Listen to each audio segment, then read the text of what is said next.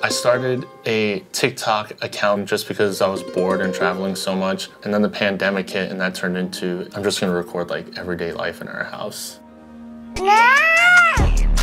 I don't spend much time on social media and thought TikTok was mostly humorous commentary on the mundane and the ridiculous. But then I started noticing a slew of stories on caregiving and paid leave. Yeah, the United States kind of sucks a little bit on maternity leave. We all had COVID back in December. I was out of work for 30 days without pay. I wanted to know more about the TikTok creators who were posting about their caregiving journeys. I did not expect to go viral. I was shocked. Dear baby, I'm excited to see you grow, to see who you become, what you're good at. Oh my God, I'm gonna cry.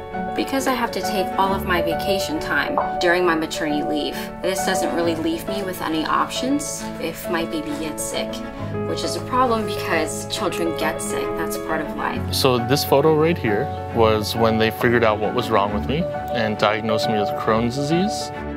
It was the stress from the military and the jobs that I had. The doctor said like for 8 weeks, don't even lift anything heavier than a pencil. And my wife had no paid time off. And they were kind of like, yeah, you know, figure it out, sorry. I knew, yes, I'm fighting for my life, but also, how are we gonna pay these bills? Bills do not care that it's a pandemic. For decades, most Americans thought they had to bear the lack of paid leave because that's what normal is. Since this pandemic, there's been this heightened awareness of the need for paid family medical leave.